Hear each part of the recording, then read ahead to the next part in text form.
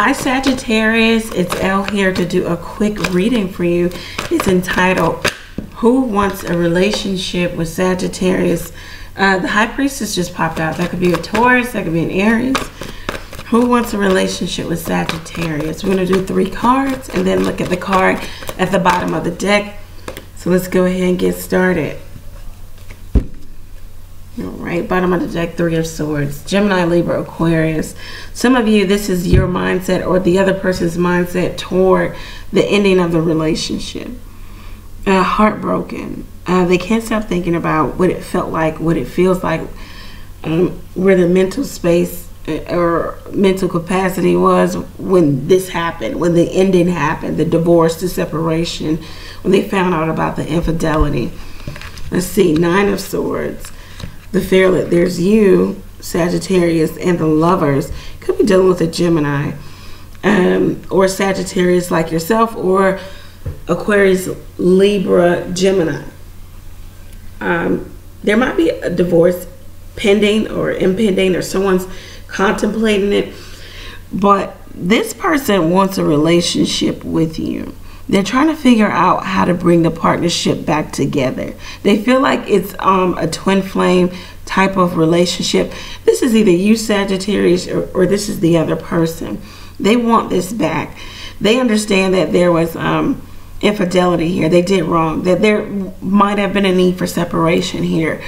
But it looks as if someone wants to make a decision to work on things, to find balance within partnership. Because they feel like this is a blessed union, and what they do with it, they want to do the right thing, whatever that may mean for them. They know that they've caused heavy anxiety for the other person, for you, or they've caused heavy anxiety for you, or vice versa. Yeah. This person, they want a relationship. It looks like it's going to be tough to get past all the mental hang-ups in regards to this relationship, but someone wants it. They're willing to fight for it. They're willing to put in the work to try to find the balance here and marry the energies. Somebody's very masculine. There might be always a butting of heads here, you know.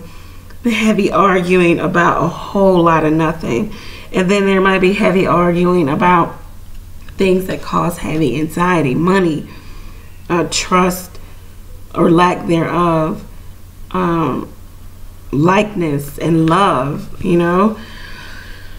This person wants a relationship with you though, and they could be coming out of this with someone else, or I really feel like this is a person you've already dealt with, you know. They want this relationship. Okay, Sag? Book this reading for yourself over at my website. $10. You can figure out who wants a relationship with you. Make sure you comment, like, and subscribe to the channel. It's much appreciated. Know that I'm praying for you. Pray for me as well. Take care.